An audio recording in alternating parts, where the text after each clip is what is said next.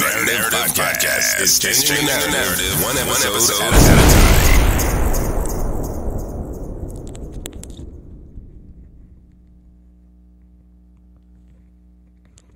Hello. Welcome to another edition of the Narrative Podcast. The Narrative Podcast is is a home for original people peace, original people reciprocity, and original people culture. And I am your host, Halzie Allen. Welcome to the Narrative Podcast. Welcome all my narrators. So we got a good show for you today. My narrators, they already know demonstration. They already know what the Narrative Podcast is all about and all what I'll be covering, what type of content I'll be covering this evening. But for those that don't, new listeners, I give you a brief overview before diving into the content this evening. But first, we got a few things that need acknowledgement before getting into the synopsis of the Narrative Podcast. So like I said, before diving into the content this evening, I want to acknowledge a couple people who we have recently lost. I want to acknowledge the career and life of a brother that passed away on the 24th, and that is Flint Council member Eric Mays. He passed away on February 24th, and I'll be talking a little bit about him, spoiler alert, later on in the, for my content this evening.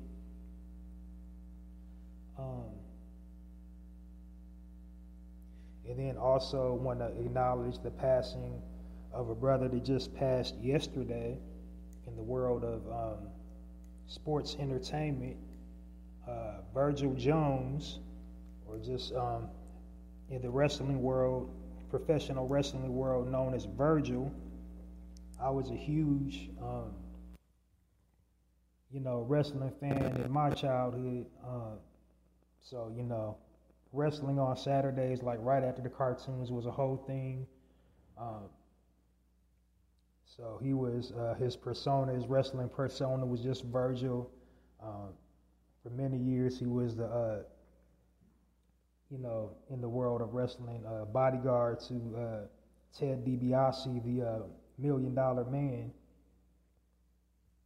But, he passed tragically. No real news. I haven't seen any news about, the cause of his untimely passing. But from what little sources I have come across said, he passed away of natural causes. I haven't ran across anything concrete though. But, he definitely will be missed and appreciated for his contributions, being one of the architects for our people in the world of professional wrestling.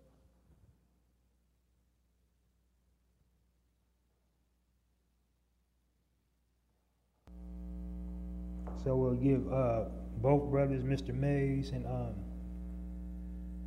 Mr. Jones, a moment of silence before diving into the content here on the Narrative Podcast.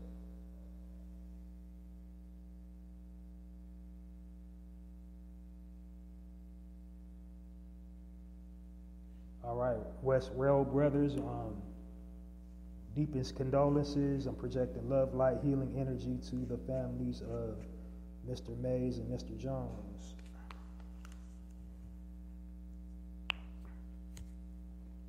All right, so some things you should know about the Narrative Podcast before diving into the content this evening. Let's start at the top. Tippy, the name. I named my podcast the Narrative Podcast because I don't like the false narrative that the media weaves about original people and original people culture. I don't like the way our people are portrayed in the media. The media intentionally misrepresents our people. intentionally portrays us in a negative light. So what I want to do is design a platform to, counter that by building a platform where I'm highlighting our successes, celebrating our accomplishments, and playing up all our strengths and focusing the lens on our people and our culture through a positive light. So that's what the Narrator podcast is essentially about. My mission statement is to basically bring awareness to the listening audience of why it's so important to share positive content about our people and our culture. And I encourage my listeners to, responsibly utilize their platforms to share positive frames of reference about our people and our culture. And I think that's a perfect segue for my tagline, the Narrative Podcast, changing the narrative one episode at a time by destroying negative stereotypes about our people, about original people and original people culture. How do I destroy the negative stereotypes about our people and our culture? By providing positive frames of reference about our people and our culture. Hence the title, the Narrative Podcast. It's basically, what the Narrative Podcast is about in a nutshell. Because like I said, the media is, intentionally trying to warp the perception of the minds of the masses. They're intentionally trying to warp our own, self-perception of how we perceive ourselves by, the way they propagate negative stereotypes and stigmas within our culture and about our people. It's not entirely their fault. They're primarily doing it for the dollar, of course, but also because the media is ran by the powers that be. Powers that be have a horrible, wicked agenda. And who are the powers that be? The elite class, higher echelon, wealthy, powerful people, aka wealthy white people. So they basically control the media because they want to have the image of being all powerful, of being pristine, of being prestigious, of being regal, of being sophisticated and refined and cultured, and to maintain this false images, to maintain that false image, what they tend to do is, warp the images of people around them. So anybody that's not in their tax bracket, or anybody that doesn't have the resources they have, they try to, use the media to basically make them appear degenerate and low class and unintelligent in contrast to them, in contrast to their class. And they do it to all people from all walks of life. But out of all the people they do it to, they do it to our people the most. And they do it to our people the most because they fear our people the most. They know their history and they know our history. They know how they acquired their wealth, their financial wealth, all their resources, all their land, all their assets. And then they know, our past and our true history and origin. And they know they got everything essentially from us, and without us, it could be no them. And their biggest fear is, we would start like acting like that as a people, being aware of our rich past, and start networking with each other and pooling our resources, and building our own institutions, and slowly reclaiming everything that they took from us. And basically they're afraid of being left in the cold. They don't want to share their power. They don't want their power usurped. They don't want to wake up and realize they're not special anymore. They don't get that 5-star treatment anymore. They don't want to share a gated community with us. They don't want to, be on equal footing with us in any capacity.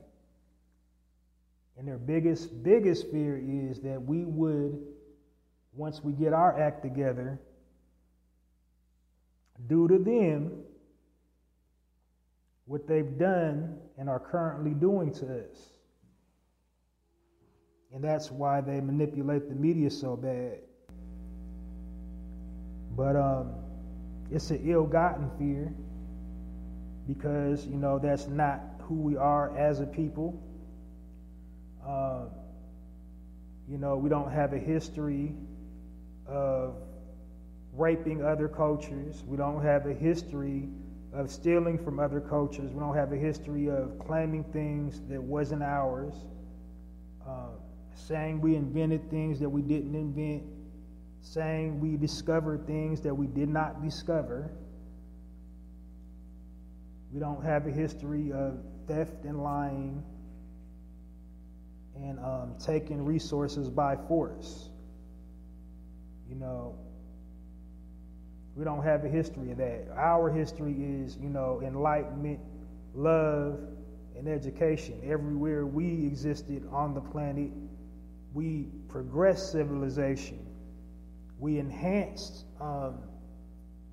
civilization. We made it, more enjoyable to live anywhere we roamed in original times. Whereas they, the higher echelon, the people who they descend from, everywhere they existed, they brought war, pestilence, famine, and death, and chaos. And they know that.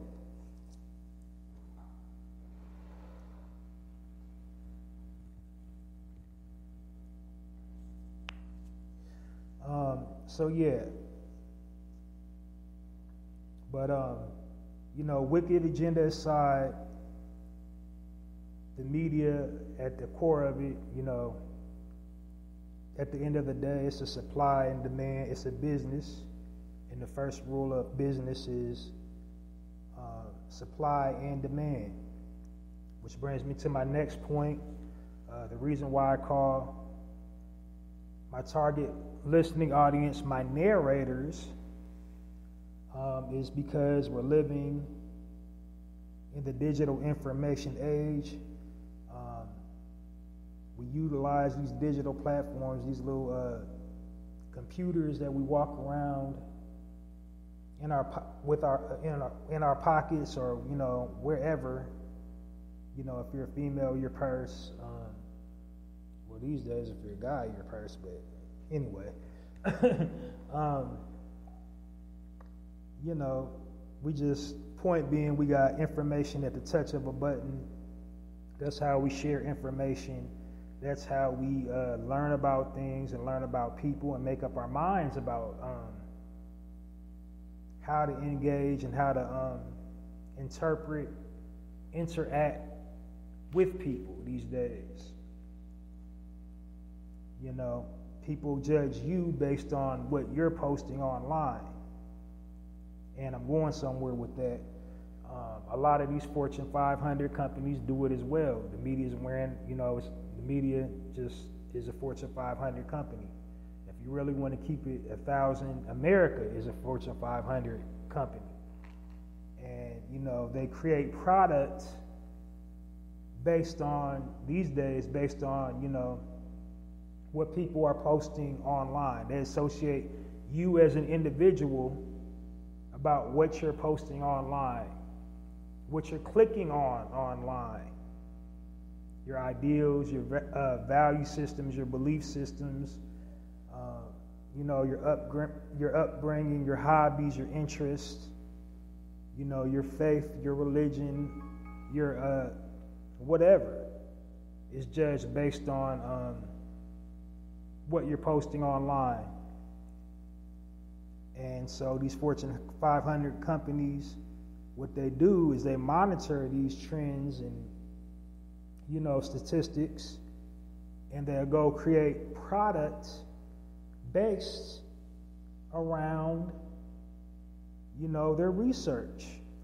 And their research stems from whatever you're posting online. And I swear I'm going somewhere with this. So back to why I call my target listening audience my narrators. We're living in a digital information age. Corporations create product to accommodate, whatever we're posting online. So in essence, we can tell or narrate our own stories. So you can create your own reality online. And this open up a whole new world for you. Resources, because that's how the computers work. Whatever you're posting, it suggests certain feeds, certain things to follow, certain things to buy.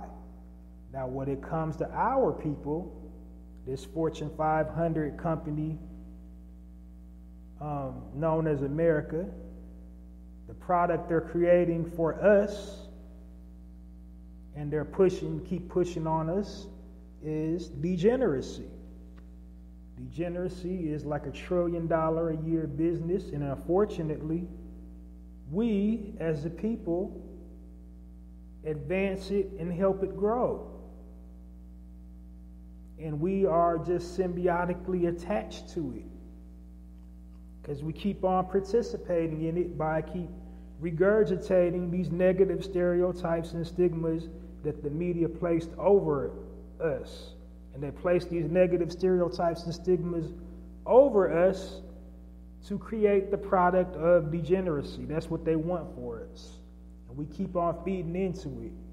So every time, we're posting stories online about gang culture, pimp culture, whore culture, drug culture, on the dealing end of it and on the using end of it, we're furthering the cause. We're helping them to create more product, more degenerate product to sell to us, to mass produce and sell to us. Because that explains, these horrible television shows, these horrible movies, these horrible books and magazines depicting our images and our likenesses in a negative way. But as a people, we can change the narrative by becoming narrators and posting positive content online. While we can't control, how the world sees us, how they perceive us, and how they react to us, we can control what we're posting online. And that's what I highly encourage all my listeners, all my listening audience, is to control, what you're posting online. Make your people, everybody in your circle, make them the heroes. Celebrate the positive things instead of giving cadence and credence to the negative things in life. It's not the end-all, be-all solution, but it is a solution. And that's why I call my target audience my narrators. We have the ability to tell or narrate our own stories online now.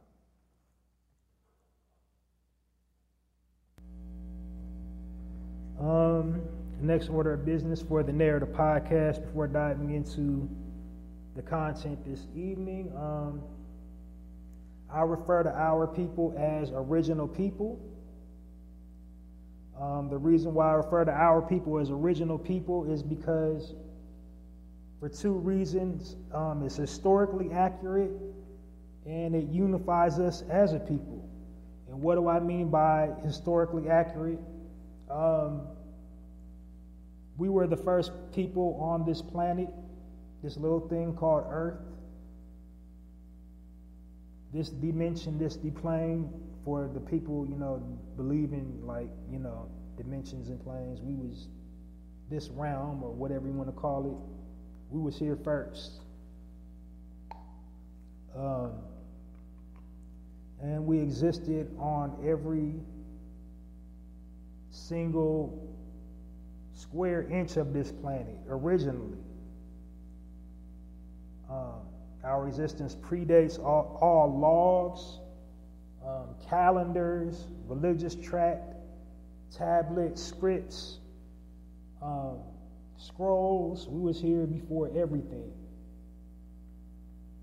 And contrary to all unpopular belief, we've always, since our existence on this planet, we've always been highly advanced, highly civilized. We was never covered in excessive body hair. We didn't evolve from monkeys. We wasn't living in caves, using primitive tools and weapons.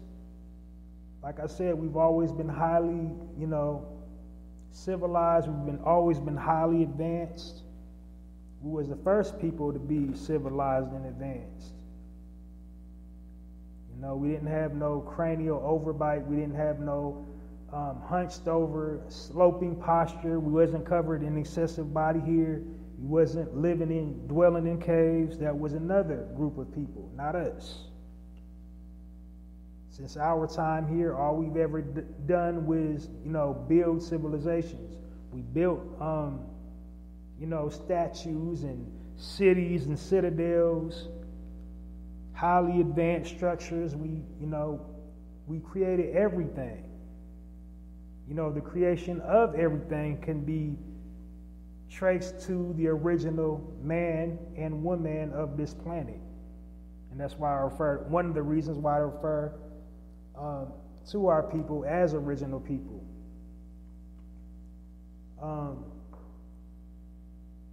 And then the sidebar I want to tack on to that point, a sub point I want to make, a false narrative that, the powers that be, these plunderers that call themselves historians, they inaccurately record out the beginning of our existence. They inaccurately try to attach slavery to our people, meaning like they try to, sell the, the falsehood of us, our existence, starting with slavery. Slavery was a very real part of our culture. It did happen, but it's a lie about how long it happened, and it's a lie about our involvement with it that they keep on, spinning a false narrative about. But like I said, we was the original beings on this planet. We existed on every single corner of the globe before everybody, and contrary to all unpopular belief, we didn't get to all these places on slave boats, especially here in the Americas, especially anywhere, any Spanish-speaking nation. It was already originally here. Most of us, the majority of us, some of us did come over on slave boats, but it was like less than 30%. And it didn't just go on hundreds of years as they keep on trying to portray it. Like they just kept going back to the continent, kept getting this, kept getting this, kept getting this. That didn't happen.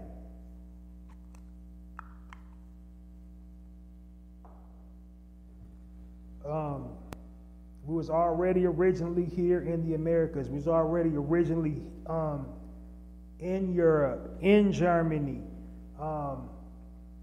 in Switzerland, Ireland, in Canada, in Australia, in the Pacific Islands, in every single corner of the continent of Asia, Japan, Korea, China, Thailand, Laos.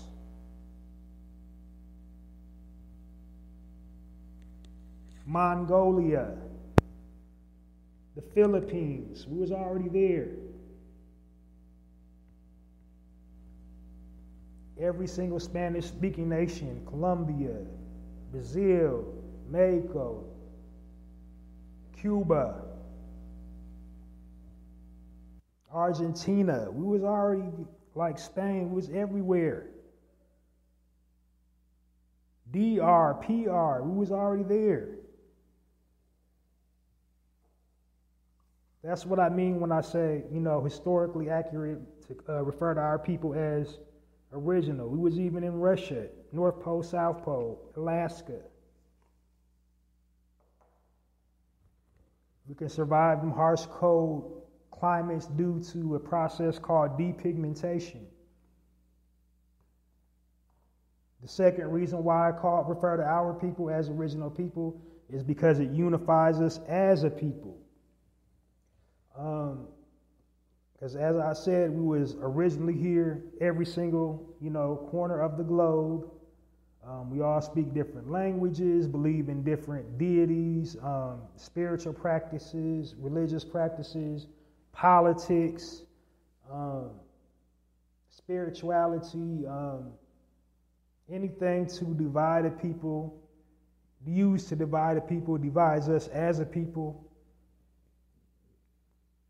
But, the one thing that we all have in common, we all, possess carbon, melanin, the stuff the galaxy is made out of. We all possess a high concentration of that, and as long as we do, we can always trace our lineage back to the point of origin that substance originated from. The original point, which was the original point of origin for all living beings on this planet. We all hail from that. We all can trace our lineage back to that. And that's why I refer to our people as original people here on the Narrator Podcast. If you're comfortable calling yourself black, you can go right on ahead, keep calling yourself black. I'm not telling you what not to do. You want to call yourself a Negro, go ahead and call yourself a Negro. Not telling you what not to do. I'm just telling you what I do. And I refer to our people as original people as often as possible here on the Narrator Podcast.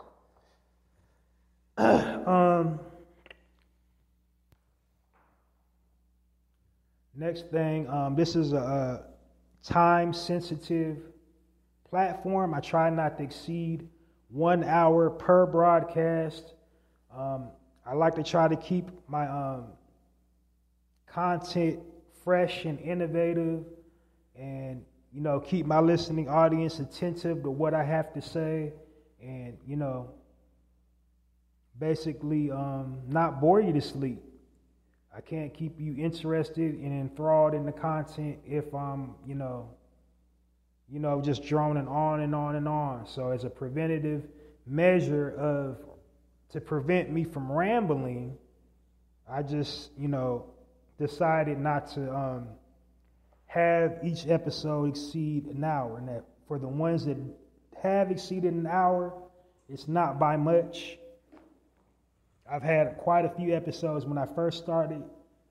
I had no idea what I was doing. I was just talking and talking and talking, and no real points, just really venting, just legit rambling. But I fine-tuned my podcast skills, and figured out my niche, I guess what they call it, my niche, and figured out how to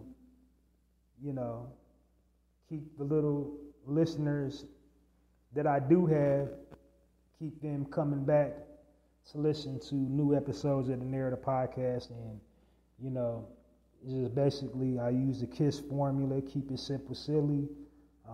I don't want to, you know, dumb myself down, but then I also don't want to be so advanced. I'm shooting over people's heads.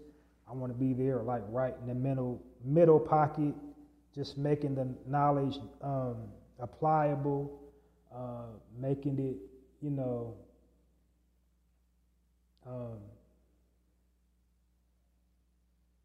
practical, so everybody that listens to it can get something from it. So that's my goal with the Narrator podcast: keep you entertained, appeal to the masses, you know, keep you attentive, and pique your interest, pique your intellect, and you know, pique your focus and attention.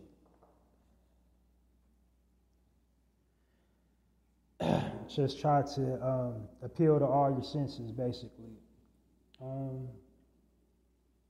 So yeah, that's why I keep, you know, my podcast so short and to the point.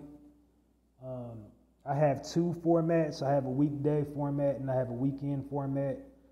During my weekday format, which is today, it used to be my lives, but this platform has done away with the live function, and there's no longer a live feature on this podcast platform that I'm using to broadcast. So, you know, it's no longer live. I would be live during the weekdays, but I would refer to them as super random lives because I don't know what days I'm going to have available during the weekday to upload.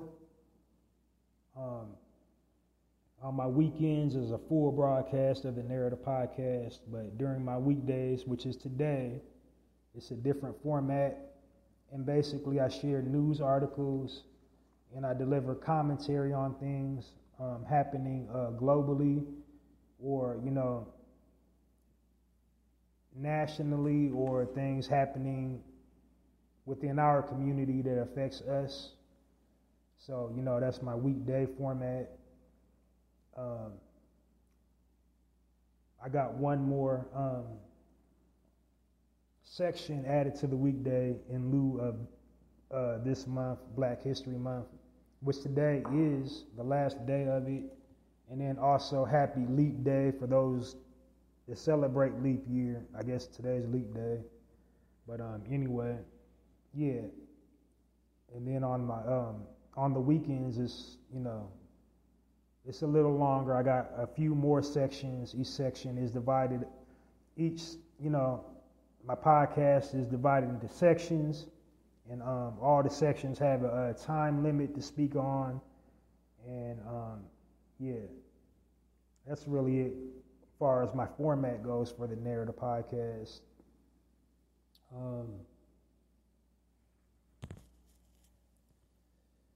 I think I covered everything you need to know, all the nuances. I think I walked you through everything. If I missed anything, I'm, you know, over 300 episodes in. You can refer to a previously recorded episode of the Narrator podcast to, you know, bring you up to speed about what it is I do here. So, you know, without any further ado, I'm going to dive right on into the content this evening on this great Thursday. And, you know, dive into my first section. And my first section is articles. So during my weekday edition of the Narrator podcast, the positive frame of references that I share with my listening audience are, you know, positive news articles that come across my feed. And the reason why I do that is because, like I said at the beginning of my synopsis, the media just intentionally bombards us with negativity.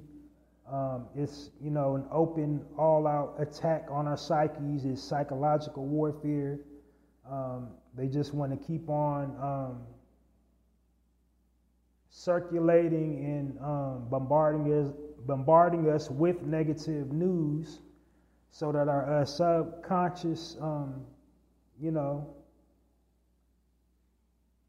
brain functions will accept that negativity as reality, and will start living and acting out that negativity.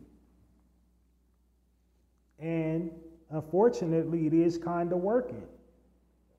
But like I said, I'm here to upset that balance. So to counter that, I want to put out positivity in the atmosphere, and that's why I'm doing, the positive articles, putting out positive frames of reference about our people and our culture, types of frames of references I deliver here on the Narrator podcast, is stories about entrepreneurship, leadership, academic excellence, us triumphing in the stories about us triumphing in the face of adversity, overcoming difficult obstacles, and just being great, celebrating our greatness, and encouraging all my listeners to, create an atmosphere where our greatness is celebrated and praised on a consistent basis. Whereas the media is just constantly, it's all negative. They're always depicting us from a negative angle. It's, we're always going to jail. We're always fighting amongst each other, and engaging in some type of degenerate, lewd, crude act. But here on the Narrator podcast, we celebrate our excellence and encourage the listening audience to celebrate and share our excellent moments where we're triumphant and we're victorious and we're progressive. So without any further ado, diving into the first section of the Narrator podcast, motivational articles. And my first motivational news article on the weekday edition of the Narrator podcast, the headline reads, Young Black GavCon strategist helps 50,000 small businesses secure six-figure government contracts. And a GovCon specialist is it's just short for a government contract. I had to look that up. I'm not familiar with that phrase either when I first read the article or the headline. So the brother that's helping everybody is a brother by the name of Hamza Sabri. I believe I'm pronouncing his name correctly. It's HamzaSabre, Hamza Sabri.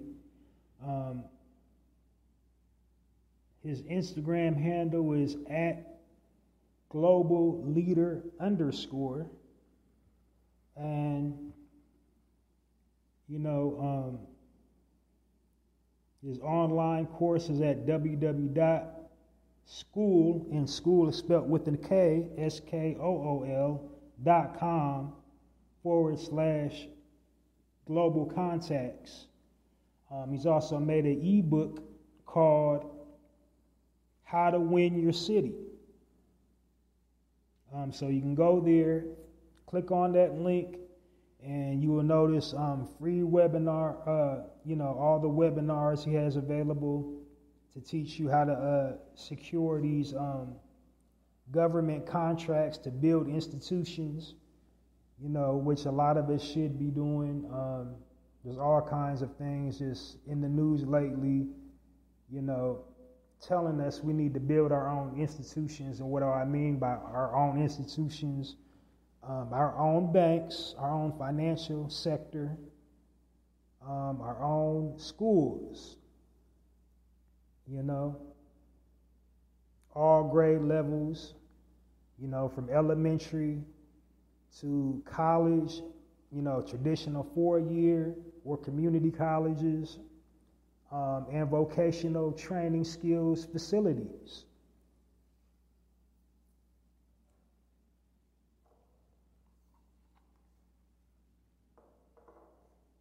Because if not,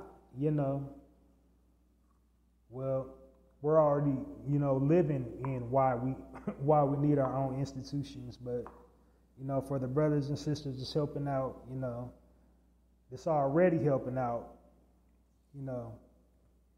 this skill could, help elevate you even further.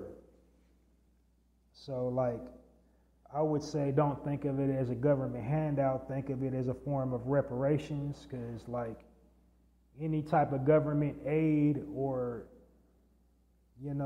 subsidy or whatever should just automatically be ours anyway, the people that built this country. Because without us, there would be no America. But anyway, this is definitely a leg up. This brother is a social media influencer. He does TED Talks. He does webinars. He has his own podcast. He's a guest on, pretty much everybody that has a podcast that teaches about financial literacy. He's been a guest on there, so he knows what he's talking about. He can his program can teach you how to secure government contracts. If you would like to know more about how to secure these government contracts, hit up your brother Hamza Sabri at global leader _ that's his Instagram handle, and then check out his ebook How to Win Your City. So start off super strong with that. Join me into giving that brother Ham, I'm just call him Ham, a warm narrative podcast round of applause for his global school.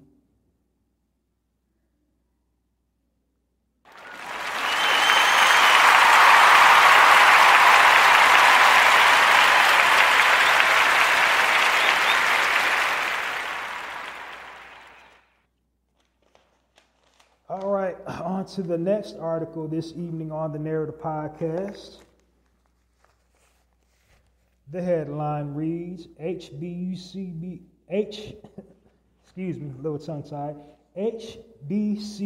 grad bought the TV station where she once worked as an intern.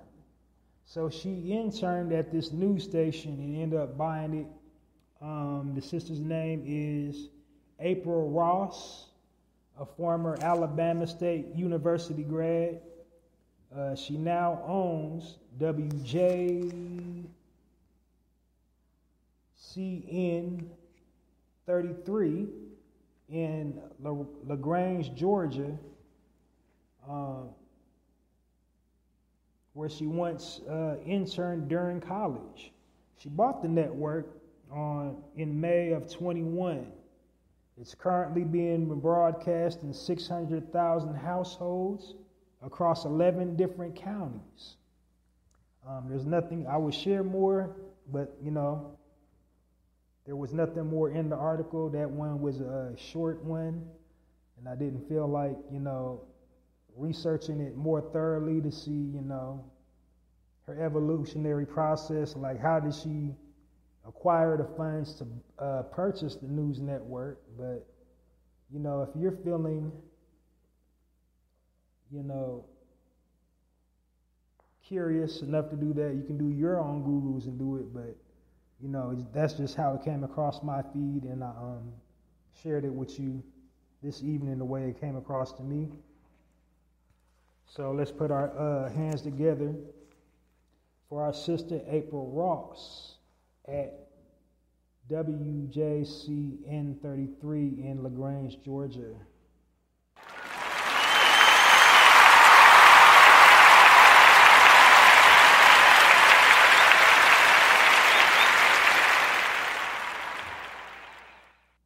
Moving right along, the next next article here on the Narrator podcast, the headline reads, "Man becomes first lawyer in his family after his teacher said he was a special ed student."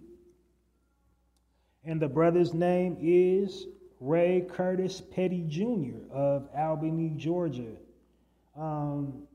So growing up, nearly all of his teachers insisted he be placed in special needs class or special ed classes. He went on to his first degree at Albany State University. He then applied and got accepted to Western Michigan State University, the Thomas M. Cooley Law School. While there, he was elected to be the class president of the State Bar Association. He also worked as a paralegal while studying. And then at some point, he joined, there was an opening for a paralegal in the Air Force, and he was a paralegal for the Air Force. During his final semester of law school, he lost his oldest sister due to sickle cell anemia. Despite all his obstacles and setbacks, he went on to graduate at the top of his class and was awarded the prestigious honor of valedictorian of his graduating class. So, without any further ado, let's give a warm narrative podcast round of applause for our brother, Ray Curtis Petty Jr., and, his rise to become a lawyer. Just one thing I want to throw in there, a little sidebar before going on to the next article. As you see, that's another primary example of why we as a people need our own institutions, because it's a common practice in the public schools to misdiagnose young original men and the young original women with some type of learning disability. They say they're learning disabled, say they have autism, say they have ADHD, when in just reality, they don't want to teach them. And they're trying to fill a quota to get, government grant money so that teachers can get a higher salary. So, not saying that was the case. In his case, I don't know, his academic struggles. I'm not aware of that. The article didn't disclose none of that. But, that's a big, stumbling block for our people, these public school systems, how they do it. But, join me into giving our brother Ray Curtis Petty Jr. a warm narrative podcast round of applause.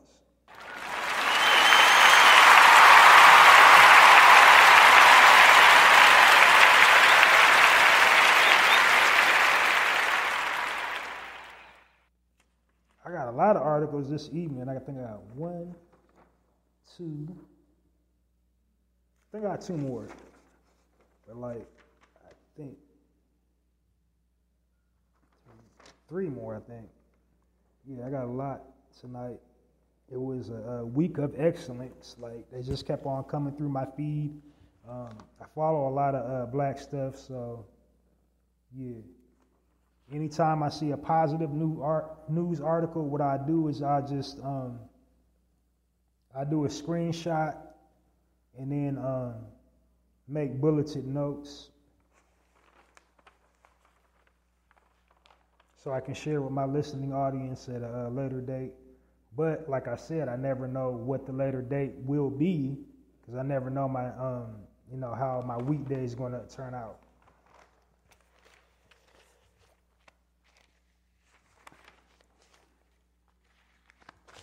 But anyway, if you would like for me to upload on a more consistent basis, make sure you're participating in the content here on the Narrative Podcast by downloading this episode and all previously recorded of the episodes of the Narrative Podcast, sharing, liking, commenting, all that helps the algorithm. So download it. The main thing is downloading my episodes, but then also smashing that like button, leaving comments wherever you get your podcast information from. All that helps. But anyway, next article of the evening. Headline reads, Black woman-owned company has raised salaries for Black professionals by $150 million in 4 years. And the sister's name is Cintoni, Cyntoni Miller, CEO of Black on the Job, established in 2016. The company has raised salaries for Black professionals by $150 million. Got over 100,000 businesses started. Their Facebook group is full of free career resources and real-time expert insights into workplace dynamics of Black people. So like the statistics, what industries are paying the most, how to get training to get into those industries that's paying like a lot of money, where to get the resources to do it. And then, as anything in life, you got to pay to play. So if you want to get in on the front row to these industries, they got, their website has communities you can join. It's loaded with webinars that you can purchase and, get the certification you need to get into a high-paying field. She's been transforming, working in average, working class and, upper middle class people into, six-figure earners. So if you're trying to get into the six-figure crowd, this might be for you. Not saying like having $1 million, everybody thinks, when you get $1 million, your problem is just automatically over. But when you get to that threshold, that's when your problems are actually starting. But I'm just saying, if you're trying to cross over and get to that, double decimal, double comma world, then, that's for you. The mission statement is to close the wealth gap by providing low-cost career services, specially tailored towards moving Black people into six-figure roles. For more information, go to blackonthejob.co. Telephone number, you can call them at 1-657-233-2685 or message them directly at heyb@jobbeeacademy.org, and that's HEYBEE at job, JOBBEE academy.org. And I spelled it all out because I want you to get it right if you're really interested in it to participate. I'm at least go to the site and look at the free stuff, and I'm going to ask some questions at some point. I might even revisit this at a later time with more information, share this back, because this could be a very powerful resource. So yeah, this is definitely worth, investigating and doing your due diligence. Like, what do you got to lose? Seriously. Go check this sister out. She's a CEO of Black on the Job. I think they even got an app in the App Store and the Apple Store. So, go check it out. Black on the Job, CEO, Centoya Miller. Let's, join me in giving that sister a warm narrative podcast. Round of applause for Black on the Job.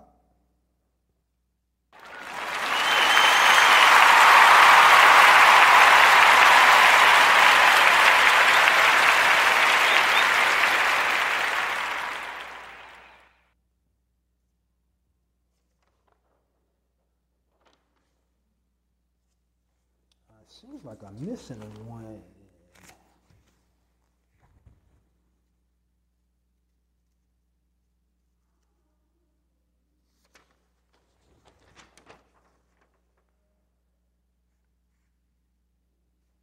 Oh, it was. Like I said, I got a whole lot tonight. I miscounted y'all. I got a couple more.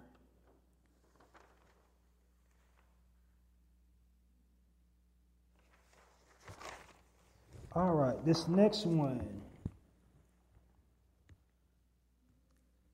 Headline reads, How Atlanta stylist Reese DeForest transformed Madam C.J. Walker's historic saloon into a museum. So here's the physical address. It's 54 Hillard Street, Northeast Atlanta, Georgia, 30312. It's located in the Auburn Avenue Historical District. It didn't say what year he stumbled onto it, but the place had been around since the 40s. Please don't make me tell you who Madam C.J. Walker was. You should just know that by now. Like, if you don't, in this Black History Month, you don't know who Madam C.J. Walker is, shame on you. But I'm going to put you out of your misery. Madam C.J. Walker was the first ever Black millionaires. She was like the first sister to earn $1 million in America anyway. But so that was, her historic boutique, which also doubles as a museum. It had a lot of memorabilia. It was also at one point in time a radio station called Word, W-E-R-D studio. And Word, or W-E-R-D, was the very first all-Black radio station in America. Not played Black music, but the whole format was Black. Producers, engineers, music, it was top executives, board of directors, when I say Black, I mean all Black. It was America's first all-Black radio station. And the Reverend Dr. Martin Luther King had his own radio show on WERD, and, he helped organize a whole lot of civil rights functions via the WERD airwaves. So that's like a double honor.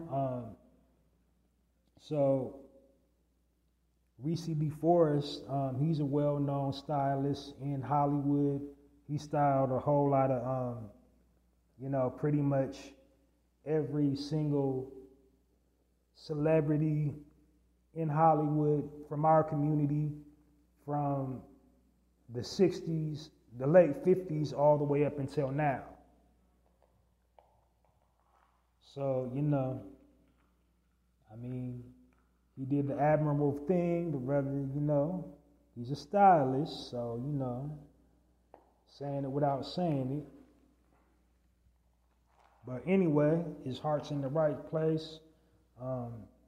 He snatched up that piece of land,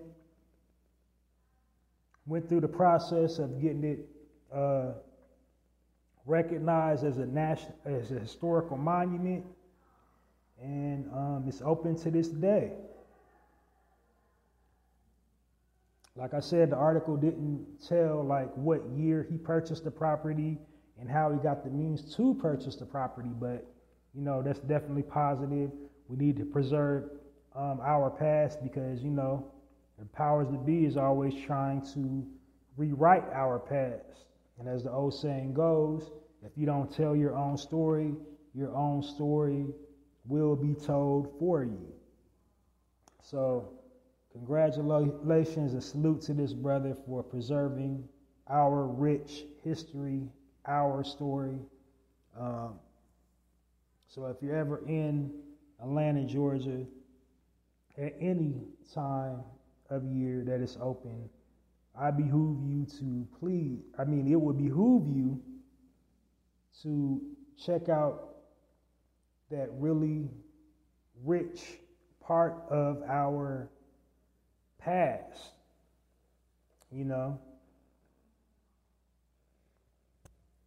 So join me into giving Brother Reese DeForest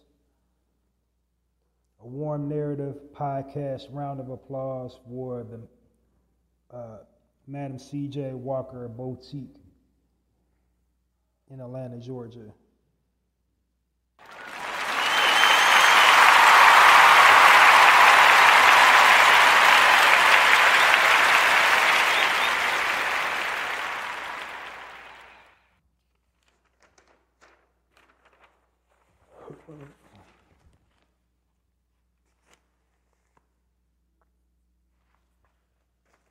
I believe this is my last article for this evening.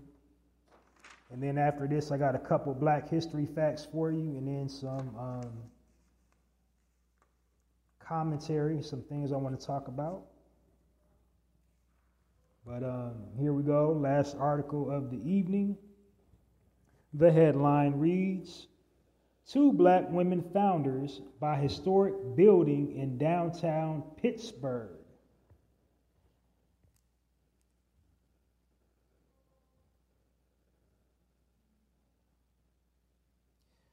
The sisters' names are Camille Bailey and Samantha Black, and they are the founders and CEOs and founders of Greenwood Place. And Greenwood Place is a nonprofit organization. The Greenwood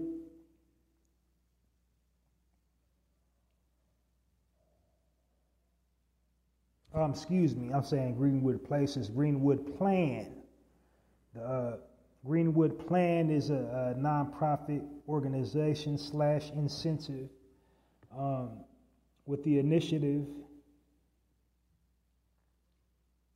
to acquire downtown Pittsburgh for $1 million, or $4 million, It will serve as a headquarters to creators and professionals. The Greenwood was named after Tulsa's Black Wall Street. They finalized the acquisition in December of last year, of 23. If you want to know more about the Greenwood Plan, you can email them directly at info@greenwoodplan.com or go to thegreenwoodplan.com. Let's give it up for our sisters Camille and Samantha and the Greenwood Plan.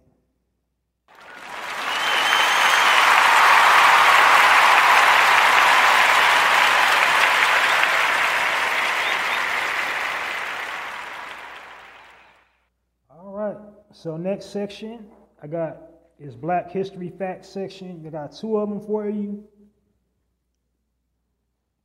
And of course, the reason why I'm doing Black History Facts, because it's Black History Month, which is crazy. Like, we ain't even gonna get into, February being the shortest month of the year. Whatever, but, here on the Narrator podcast, the last week of Black History Month is next week.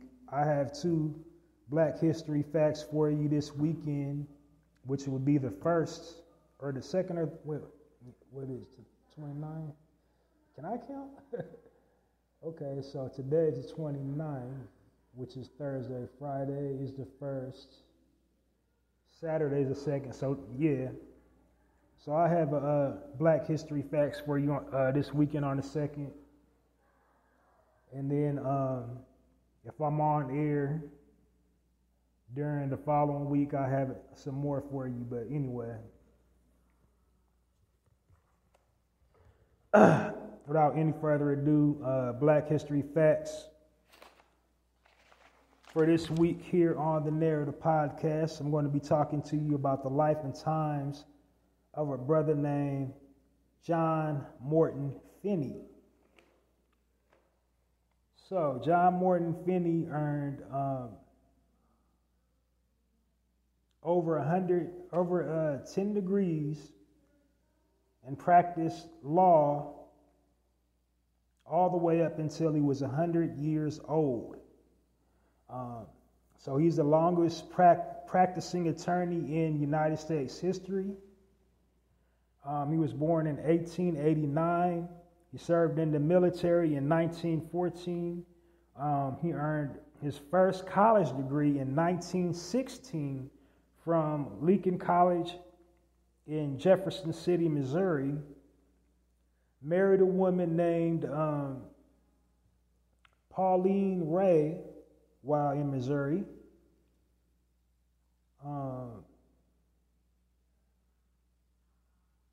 He later went on, at some point, moved to Indianapolis, Indiana, where he taught at the Crispus Attucks High School in Indianapolis, Indiana. Please don't make me tell you who Crispus Attucks is, y'all. For real, I got to tell y'all who Crispus Attucks was. Crispus Attucks, he fought, was killed, unalived in the Revolutionary War to establish this country. So, I'm not going to go any deeper into his past and all, what he did. But anyway, our brother taught at a school named after Crispus Attucks.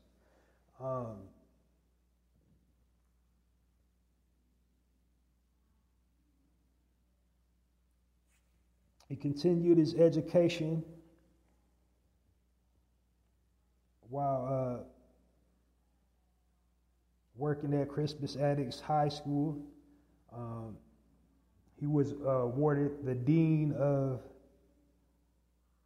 Foreign Languages for 47 years at Crispus Attucks High School. He continued his education while working full-time at the high school. He earned a PhD in education from Indiana U. Later pursued law and earned 5 degrees in the area, including a degree from Lincoln College in 1933, one from JD from Indiana in 1946 at 57. Passed the bar, but before then he passed the bar in 1935, earned his last degree of his career at 75 from Butler University.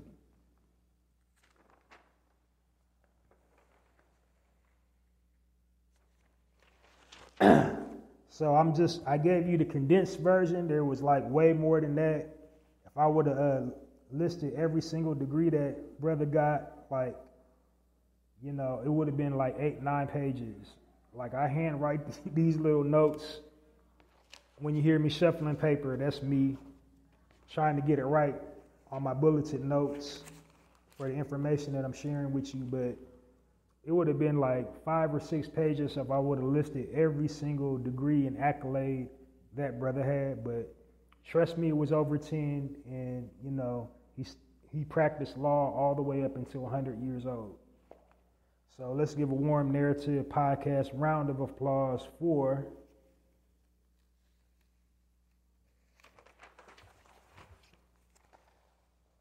our brother John Norton Finney.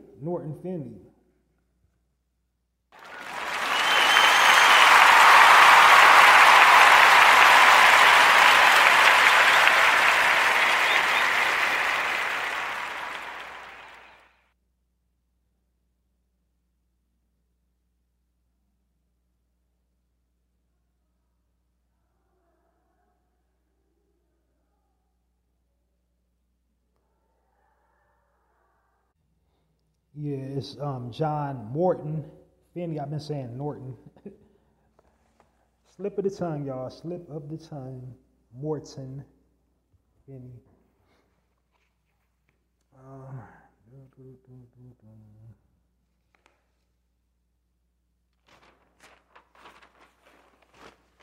All right, next Black History fact before diving into our current events this evening.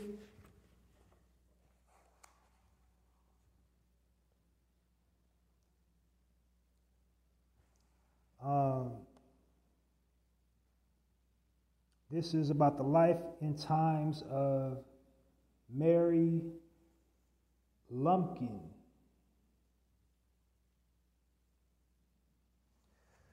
Okay.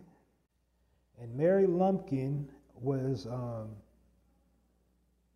formerly enslaved woman who liberated a slave jail and transformed it into America's first HBCU.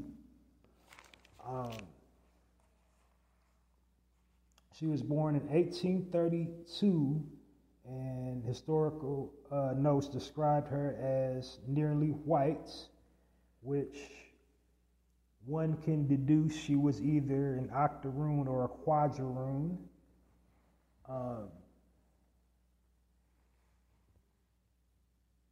She was sold to a Caucasian man by the name of Robert Lumpkin. So that's hence her last name,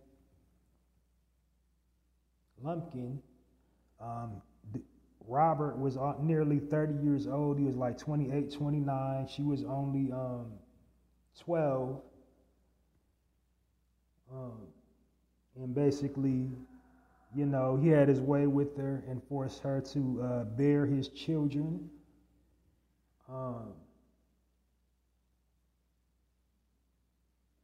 And she basically told him, you can do whatever you want to do to me, but I would like for my children to, you know, be born free. And so for her impudence, she got tossed in the hoosecow. They arrested her from 1844, or she was in jail from 1844 to 1846. While incarcerated, she educated herself, taught herself how to read. Upon, you know, her release from jail, the jail was, like, back up a bit, the jail was referred to as the Devil's Acre. So,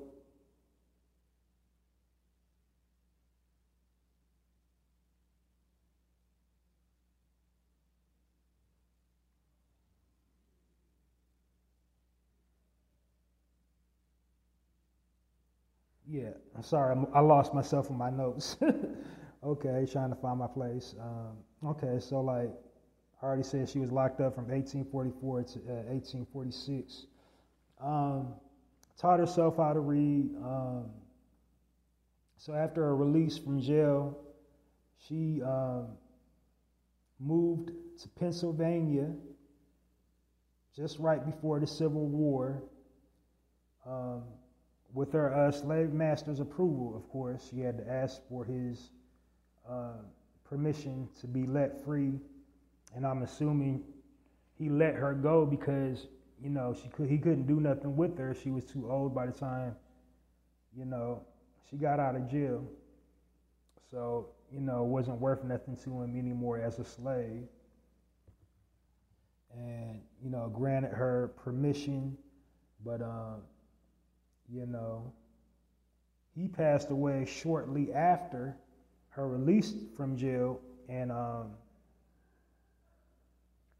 he left the whole, you know, everything in that area to her, the jail and everything surrounding the jail.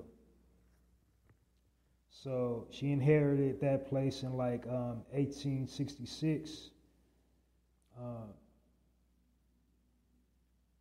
and turned it into God's half acre. You know, it was originally known as the Devil's Half Acre. She renamed it God's Half Acre, Virginia University. So, yeah, that was the first black HBCU in this country.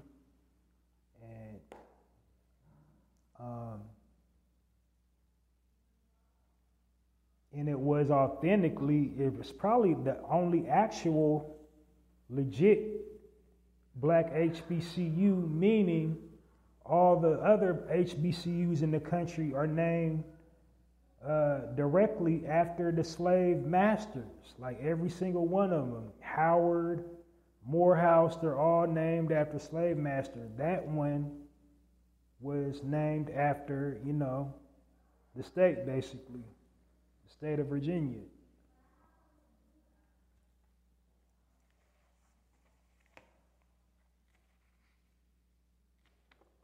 Or the slang word referred to as the jail, whatever you want to call it. But, yeah. So that's some interesting things. And like I said, I gave you guys a streamlined version because the story is so much more complex. But, you know, to fit it for my time frame, I had to, like, condense it down and just give you the highlights of her past. But anyway, I provided some nuggets. You know, we've come along. We've come so far from that. But let us never forget that.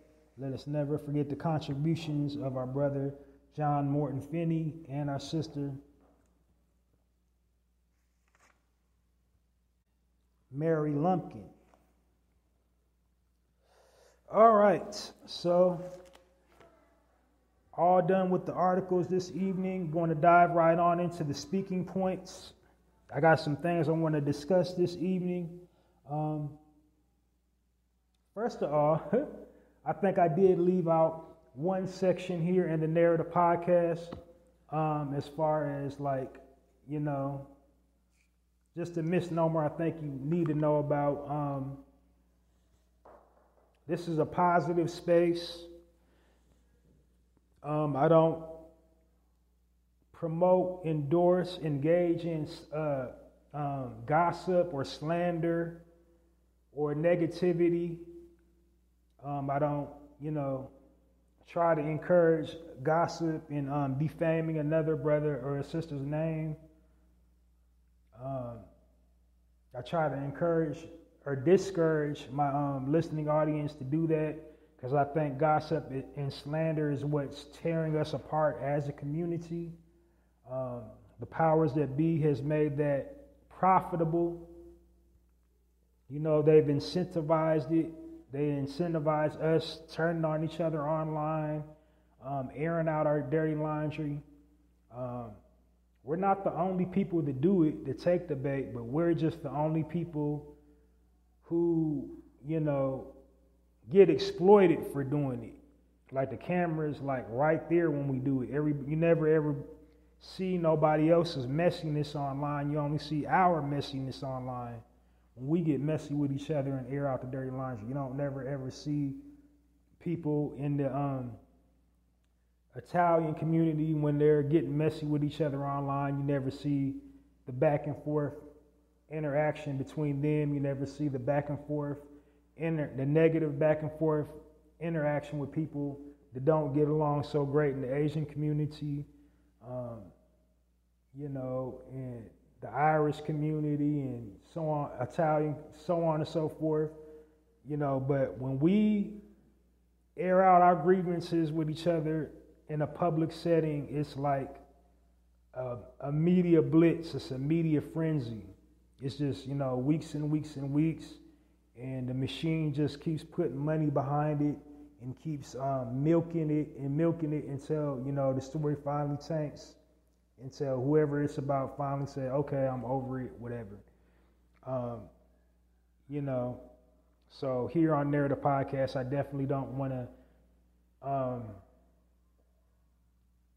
gossip and slander.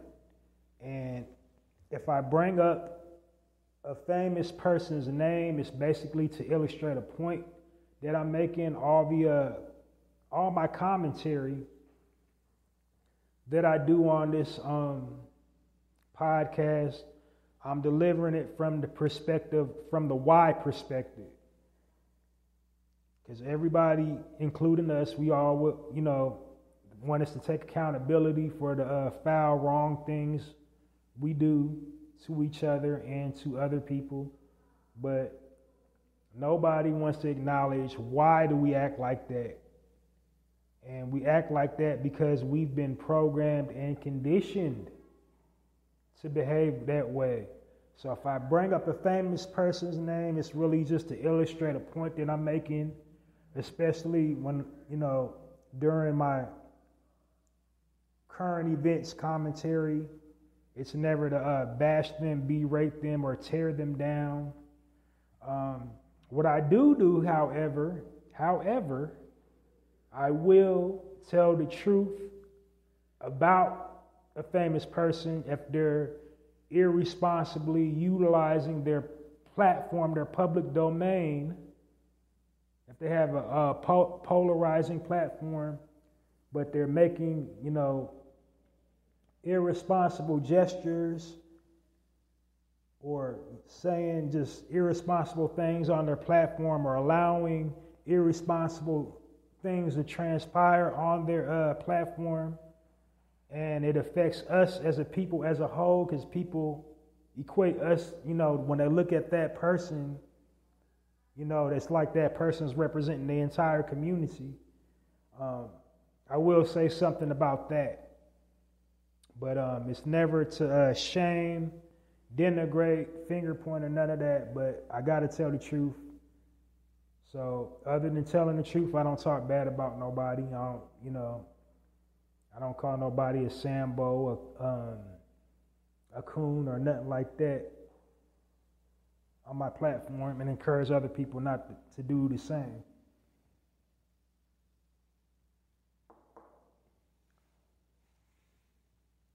All right, so now that you know about all the misnomers for my commentary, let's dive on into the commentary.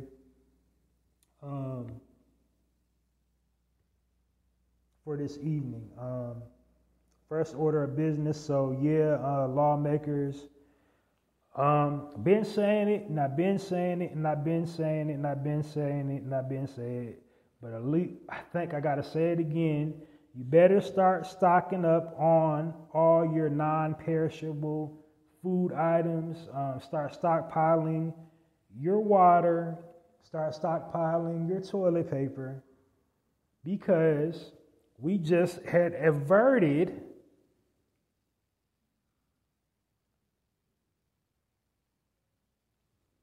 another, government shutdown. And so basically what they're arguing on Capitol Hill, we know it's tax season, the fiscal quarter. During the fiscal quarter, it's like, all these Fortune 500 companies and,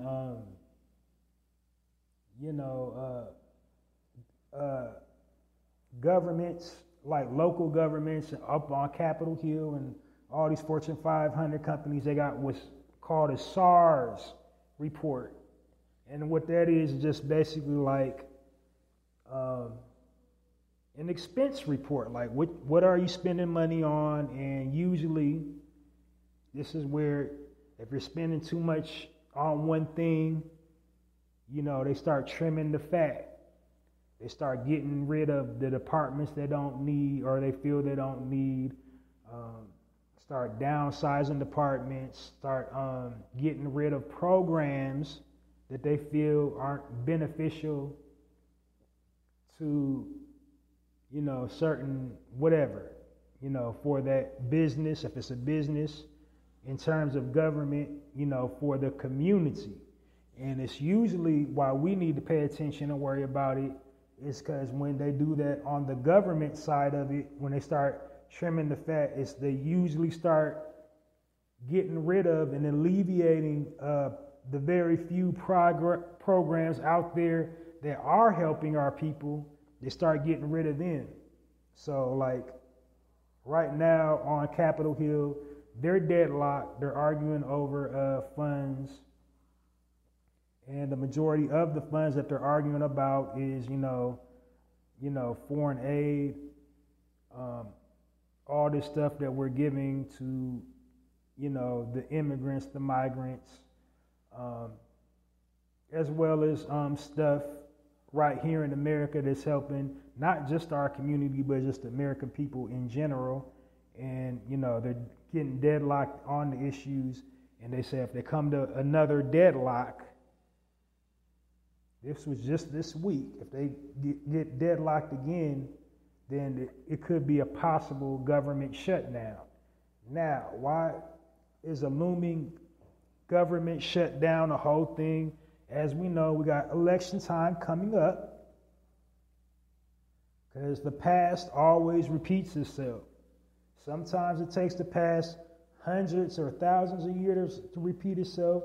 Sometimes the past repeats itself every 5 to 10 years, every 20 to 30 years. But like we just seen this pattern when the thing first hit us. So they're talking about they was having these mini government shutdowns. They was already talking about shutting down for a day during the elections, you know, last term. And then all these different illnesses being created and experimented on. They're cranking out dozens of those every other week. So, you know, it's about to get real choppy, man. It's about to get real super choppy.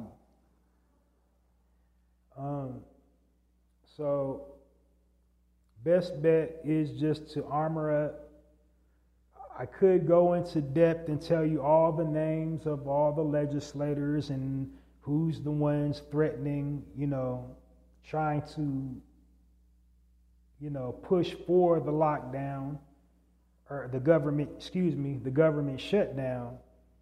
So if the government shutdown comes, you know, the lockdown's coming too with that. But I'm not going to go into all the specific names because it doesn't really do us any good as the listening audience to know.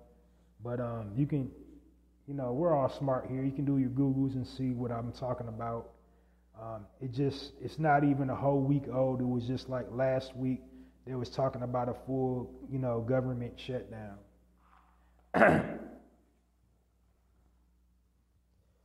All right. So next order of business coming right down in our neighborhood, the young brother turning up another notch. It seems like he's going to kind of be a thing. This is my third time I'm talking about this young brother because it's the third time he came across my timeline. The young brother, Daryl George. And if you don't know who Daryl George is, do your research. It's a young man out in Texas.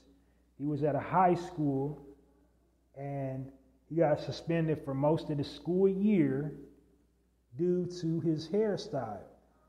It said his hairstyle, which is locks, violate the school's dress code. It said no student is to have, male or female, or the males can't have hair past their earlobe or touching the collar of their shirt.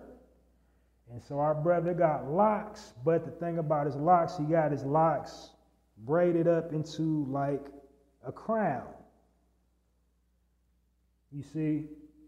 And it's ironic that he has his locks braided up into a crown because there is a piece of legislation in Texas called the Crown Act. And the Crown Act prohibits businesses and institutions from discriminating against people with ethnic hairstyle, i.e. our people. And within the Crown Act, it covers locks, it covers headdresses, bantu wraps. Like, we live in, you know, once upon a time in corporate America, some stuff that wouldn't fly. They're now letting people that work in corporate America, especially like Middle Eastern descent, especially in the Islamic world, you know, they're letting them have big, giant, long beards, you know, in corporate America, not having to shave their beards. They're Islamic beards. They're now allowed to wear turbans in the boardroom, allowed to wear kufis. You know, and the women, they're allowed to wear the jihadis. And, you know, extensions and weaves and all that, that's acceptable now in corporate America. In corporate America, this is dollars and cents. And I said all that to say, because what is school? High school is supposed to be like a microcosm of corporate America. They're supposed to be teaching you or assimilating you for, you know, the future, which is corporate America, which is college, you know, high school, college, the real world. That's what they're trying to, you know, teach you in high school. That's what high school is supposed to be about, to teach you about the real world, how the real world works. Well, now in the real world, hair is no longer an obstacle to obtain employment. So if it's no longer an obstacle on the outside world, you know, why is that a distraction in high school? Because like high school ain't even super serious. You use less than an eighth of what you learn in high school anyway. After you go to college, you basically have to unlearn everything you learned in high school when you get to college. Because like, let's be real, because like when you get to like 10th or 11th, it's all packet work and multiple choice questions anyway. The teachers kind of stopped caring on senior year. Like, you know, they're not forcing the children to think critically or do anything that mirrors the real world anymore. You don't get no timeouts. You don't get no free mental health day. So why was they so disturbed by this young man's hairstyle? But anyway, I'm just bringing people that are unfamiliar with Daryl George scenario. Yeah, so they just recently ruled, the court system just recently ruled that the Crown Act didn't specify length. So they're saying the Crown Act isn't applicable with the school dress code policy. But again, his locks were up, his locks aren't touching his collar. His locks don't go past the nape of his neck. It's done up into a crown. So I shudder to think if the young man would have wore an afro, would have wore a natural, would he have still got suspended? Would he still be in violation of the school policy if he had wore an afro? No, what they're doing to this young man is something called buck breaking. They're trying to make a public example out of him. Back in slave times, they used to call it buck breaking when they would single out a masculine black man, the most masculine black man on the plantation, whip him into submission, like literally whip him into submission. In some instances, sodomize him in public so the overseers could assert their dominance over him. After they would sodomize the strong black buck, he's no more. He's a shell of his former self. He's not rebelling anymore. And so, that's what they're doing. That's a modern day version of buck breaking that they're attempting to do with this young man who is now 18. He was 17. He just turned 17 when the whole debacle took place. Like, he just turned 17 before the school year started. And then, like, mid-school year, decided, first they did the end school suspension and said, if you don't cut him, you're out of here. So they didn't want to expel him, but he can't attend regular classes. He has to be in school suspension to graduate. Like, he's almost done anyway, so at this point he don't care. It's just the principle. As I say, in the hip-hop community, he's standing on business. That's why he hasn't cut his locks off. His mother, told him he better not cut his locks. So that's the option for him to be in regular classes with, all the other children. He has to cut them. They can't be done up into the crown, no other hairstyle. You can't have locks, period, is what they're saying. You can't have locks, period.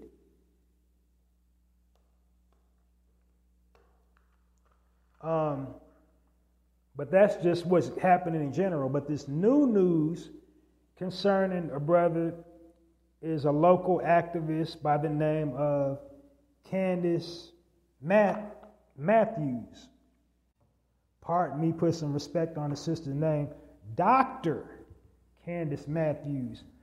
This sister is, a native of Texas, and she wears a cowboy hat. She's, if you know the origin of the cowboy, we was the original cowboys. Maybe that'll be my next Black History fact. But her signature look is a cowboy hat, and she got a cowboy, John Wayne, techno-ish type attitude. She's a local activist, and every time something happens in Texas, she's right there on the spot. It's either her or Brother Cornell X, right there on the spot, demonstrating in the soil in Texas. She basically confronted the whole faculty in regards to this matter. She caught some teachers coming outside, and she pulled up. As I said, in the hip hop community, I'ma pull up. She pulled up on him, and she had, got in her face and told him, "Y'all going to leave this young man alone. Y'all going to stop messing with him. You're sitting up there manipulating policy." And she basically read them the riot act and told them their time was up. And basically, like, she's going to make their lives a living hell. And I believe she's going to make good on her promise. And I promise you, when she's done, they ain't going to do it to another one. But, that's just the latest development of this story. They already said his hair, on the legal side of it, they're trying to get another trial,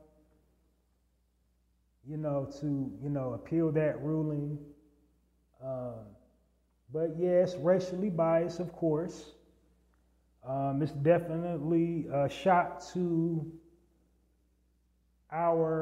his racial identity,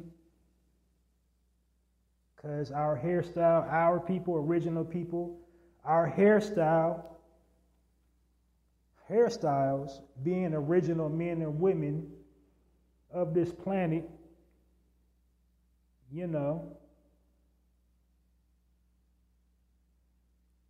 our hairstyle is a direct connection to nature. If you look at anything in nature, it resembles our hairstyle. You can look at trees, the tree branches, with and without the leaves. We got a hairstyle that looks like that.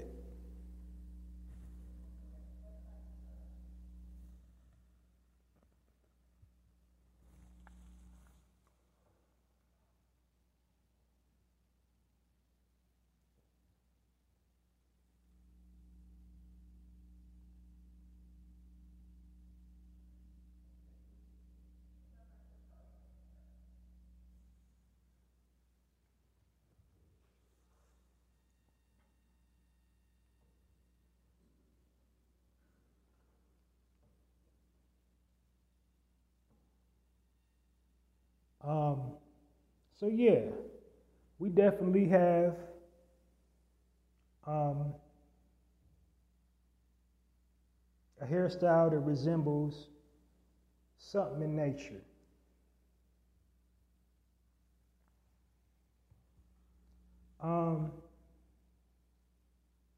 But anyway, that's all I really want to touch on for that particular subject. That sister is doing her job. She's on the job. She's in the soil. She's passionate about it. She's not effing around, and she's not the one to eff around with. Go check on her track record and pull her resume up. Every time something happens within our community in that section of the world, she's right there on the spot.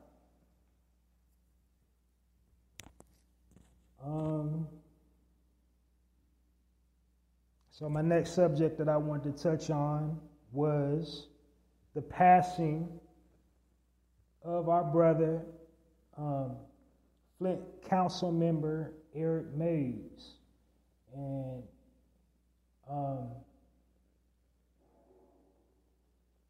just like people don't realize how great he was and how positive of a role model he was when he was alive. People saw him on, social media. He's Mr. Point of Order, Mr. Information. Now, if you know anything about government, when you're in meetings like that, when they say point of order, point of information, something's going on. There's some misconduct. They're trying to get control over the meeting again. And so, if you know anything about Eric Mays, he's always calling for the point of order or a point of information, because someone would be basically complaining about his conduct, but he was trying to keep, the meeting from derailing. They was basically talking to him, insulting his intelligence. Again, I got to point out the miscommunication.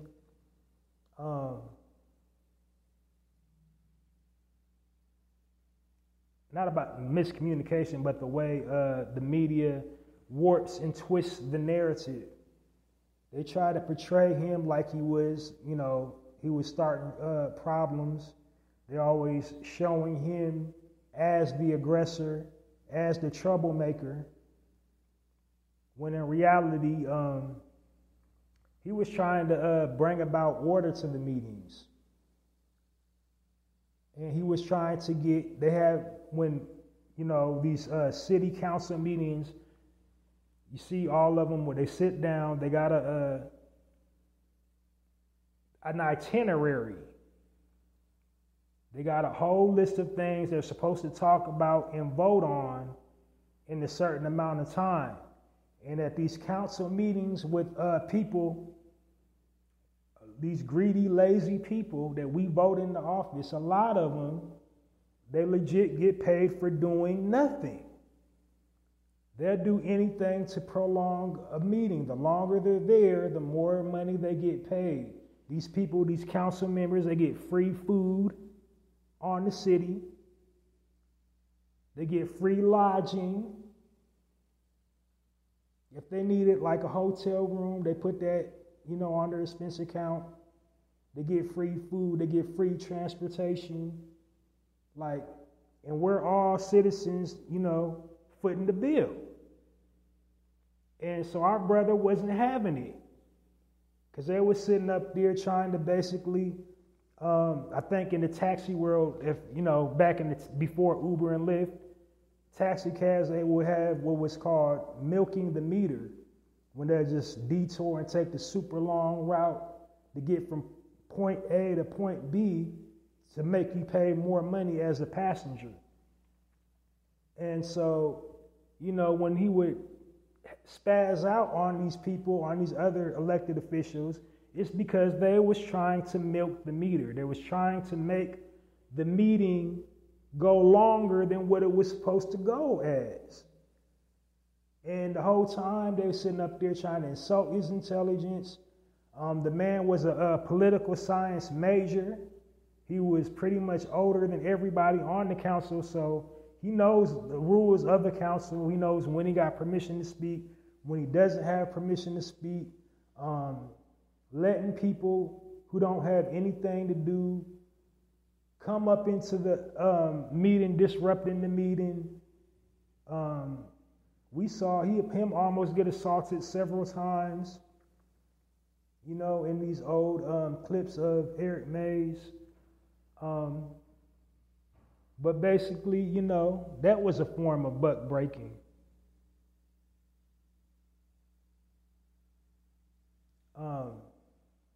Because he was a masculine brother that wasn't taking no BS. He was standing on his principles, and he wasn't having the nonsense that was sitting up there trying to milk the meter. And we as a people, or the people that over there in Flint, they should have been thanking and applauding Eric Mays for talking to them people like that. Because, they was taking money out of y'all's pocket by sitting up there letting all that buffoonery and shenanigans go down at them council meetings instead of staying on task and talking about what they were supposed to talking about. They were sitting up there letting people off the street just go up in there, no appointment, disrupt the meeting, threaten people and everything.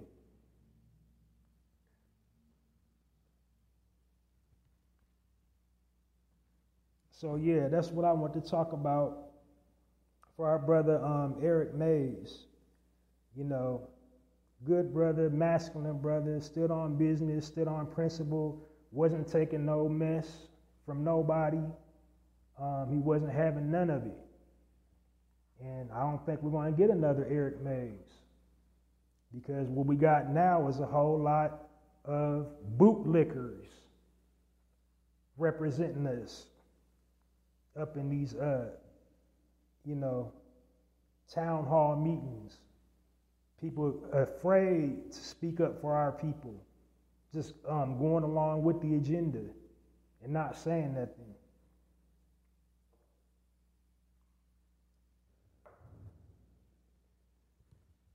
All right, and last thing we're going to talk about, or I'm going to talk about before letting you guys go this evening, is Diddy's accusers. Diddy's new accusers.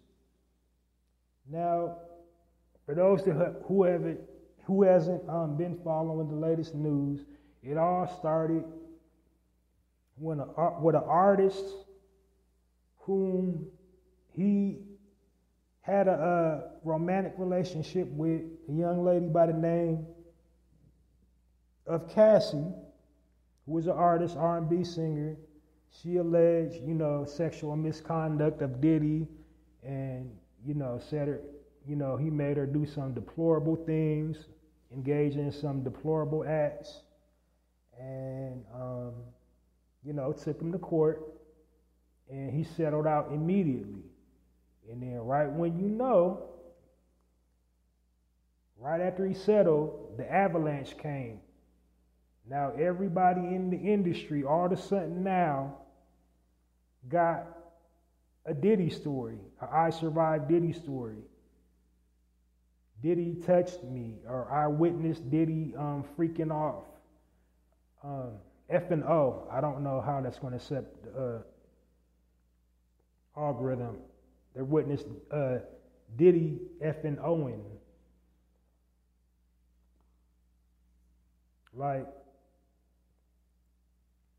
And I know trauma doesn't have an expiration date. If you did something disgusting like that,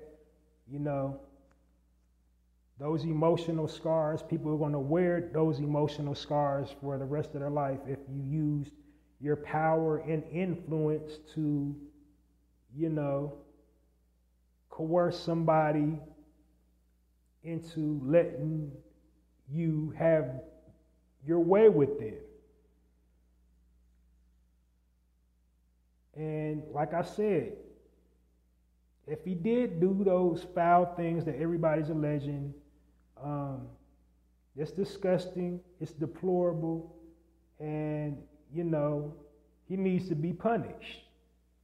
But at the same time, how come they're trying to make him seem like he's the biggest, nastiest, weirdest, Hollyweird perv that ever perved in Hollywood? When you got people like Harvey Weinstein, when you had people like Woody Allen that been effing Owen off for years, when rest his soul, Hugh Hefner.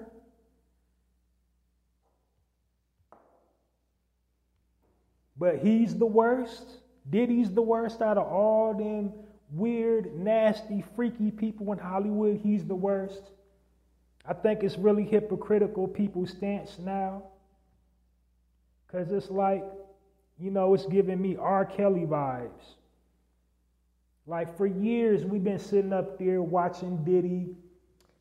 Don't know man that doesn't harbor tendencies, lick his damn lips that much. Talking all soft, and, hey, playboy, hey. You know what I'm saying? Like the trail of breadcrumbs was in front of our face all these years, but for whatever reason, we turned a blind eye to it. Like, okay, well, that's his business. Oh, well. But now all of a sudden, that money is on the table. Now everybody wants to take a moral stance. Now that Cassie got her settlement, now everybody, I have to speak up, because if I don't speak up, it's going to just keep on continuing to happen. It's going to keep on, corrupting people, using his power to corrupt people and take advantage of people and hurt people. Like, we've been seeing it. We've all been, from fans to other artists, we've all been complicit in it. We've been witnessing this guy do these things since, the 90s, since 94. Like, he was a CEO. I mean, like, he was an intern in the early 90s, like late 80s, early 90s. So, like, right after he made his first million, we've been witnessing his sus-like behavior. Like, when he was on Drink Champs, that really, how uncomfortable Nori was and Jada, like, he been doing that since the 90s. He been, like, acting like that. All these little pictures now surfacing.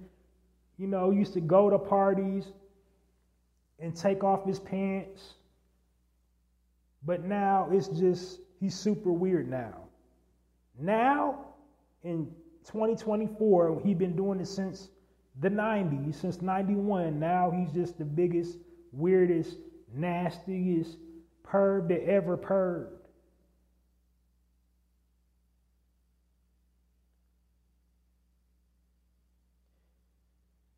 The problem actually didn't start happening until Diddy was about to,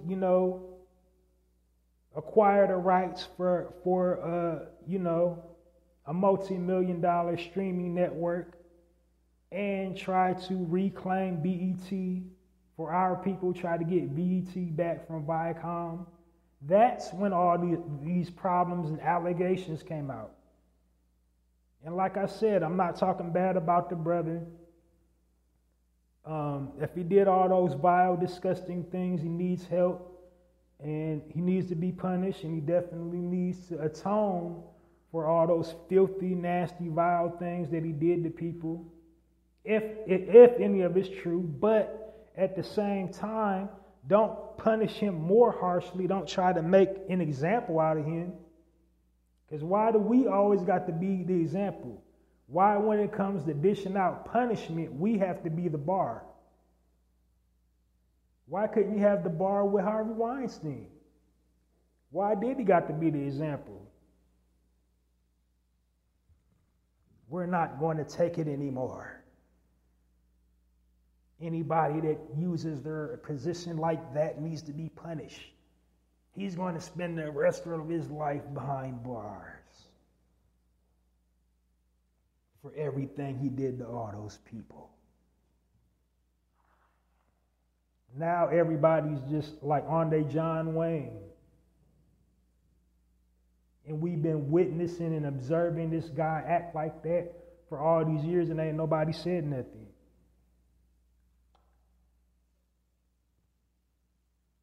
Like, people is just like really coming across super hypocritical now.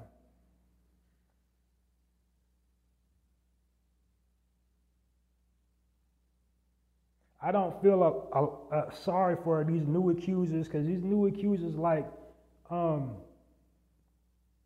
these dudes is like cock diesel gym trainers talking about Diddy did something to him. You, dude, bruh, you like 6'4", 6'5". You let this man touch your wee-wee? That's you. That's you not standing on your principles and not standing on your morals. If you're going to sit up there and let somebody violate you. This is how sick we done got as a society. We'll literally do and subject ourselves to any type of treatment for some money. I can't speak for everybody, but I can speak for myself. I live homeless on the street, eating out of a garbage can or whatever, hustling tin cans before I let another man violate me over a job. That's a job I don't need. I don't want it. If you want to stick something back, if you want to try to enter my exit hole, if you want to touch my lower parts, I don't need that job.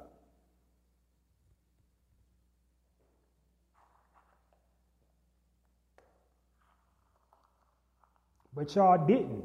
Y'all said, yeah. Y'all said, okay. And now you're going to scream he violated you when you let him do it. Now I got a little softer spot for the sisters that's claiming, he violated. Because women, it's harder for a woman because there's more factors that come into play. Because he could have been using his power and influence, extorting, and I'm going to leak these pictures out if you don't do it. I'm going to tell this person if you don't do it. You want to be a model, you won't be a model unless you do it. So it is harder for a woman to say no than it is for a man to say no. If you a man and you let that dude violate you, allowed him to violate you, you made that conscious choice. Because you could have said no. You could have said hell no.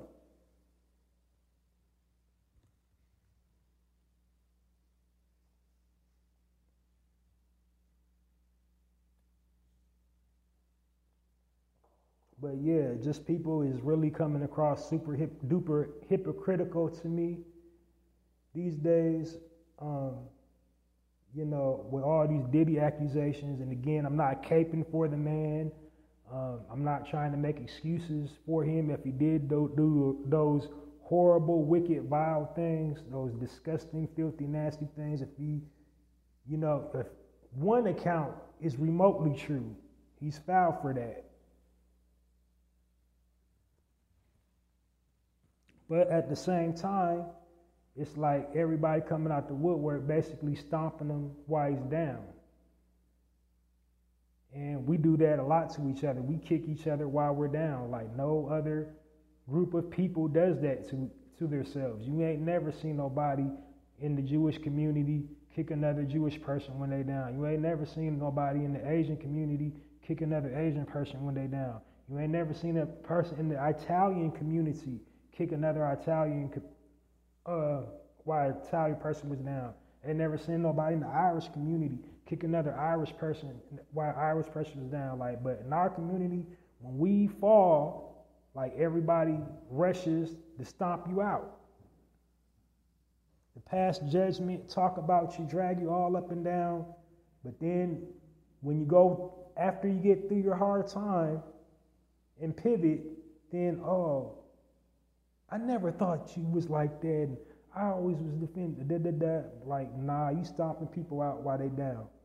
So that's my take on it. We need to, if you're not going to help the brother, provide resources where he can get some help if he did do it. If you do talk to him all like that and know him personally and ain't trying to pray for him or get him some help for his little problem, then you don't need to be on social media platforms stomping him and kicking him while he's down. Because he has. At the end of the day, whatever you're talking about, what, you know, sexuality aside, preferences aside, whatever his lifestyle is, put that to the side and look at his track record for helping people. Now, a whole lot of people, a whole lot of artists said he stole from them. He done gave all his artists, they publishing back. Gave it to him. Gave it to him back. Anytime anything bad happened in our community and he knows about it, like a death, especially like a police brutality death, like if the police unalived somebody out of our community and did he know about it, he's footing the bill. The family ain't got to pay nothing for that whole year. Who's doing that in our community? How many people's doing that in our community? Putting people on with his connections as an entertainer. He started making the band series. That was the first all-black reality television show, and it dominated the airwaves. It kicked every other reality show's butt. It was bigger than the real world. It was bigger than everything out. He created that platform.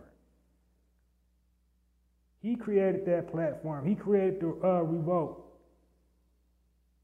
We all like the Breakfast Club, no matter what's happening with it now. Would it be a Breakfast Club if there was no Diddy?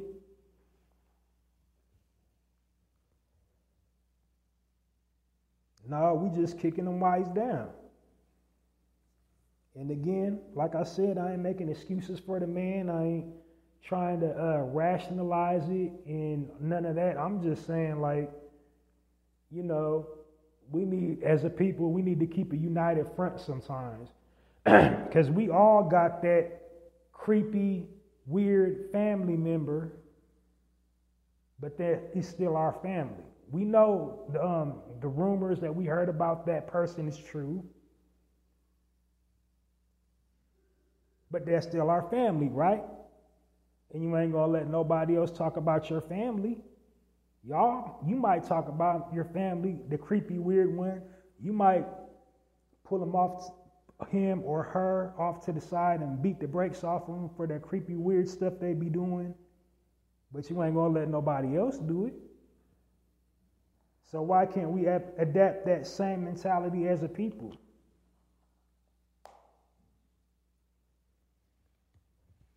Why are we sitting up there letting everybody outside of our culture get their little jabs in and kick them while he's down? Like, we kicking them while he's down, they following our example.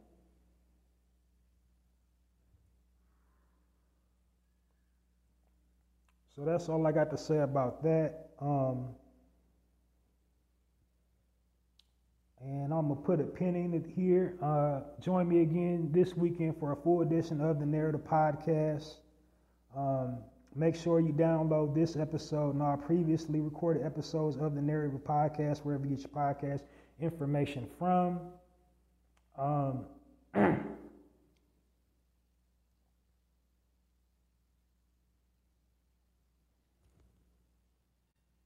I broadcast 2 times a week, once during the weekday, once on the weekend.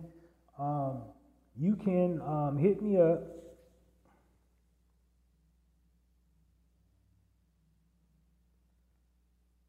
Once during the weekday, once on the weekend. Like, the best way to catch me when I'm broadcasting during the weekday is to subscribe to my YouTube channel. It's my viewer channel. It's not one just exclusively for the Narrator podcast. It's just my personal viewing channel, but I'm Halsey Allen on YouTube. And you can click this subscribe button and notification all, and you'll be notified every single time I make a upload, because this platform that I'm on goes right to YouTube, and it also goes right to X after I have an episode uploaded automatically.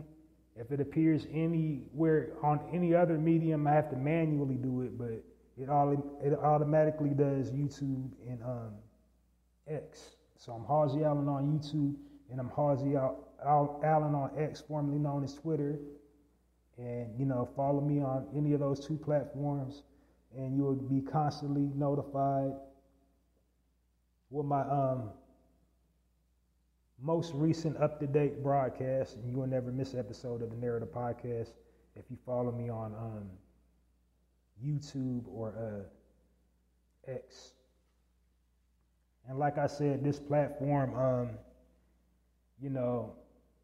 during the weekdays I would usually go live, but they did away with the live feature. So now it's just already pre-recorded when it's shared back on the social. But so that's that. Also, go to poetizer.com. They have a virtual bookstore. They have a virtual bookstore on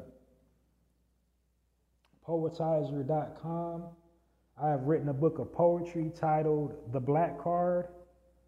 The Black Card is this basically a 30-page book of poetry capturing our entire essence as a people, fully encompassing our culture and all our nuances we have about our people and our culture.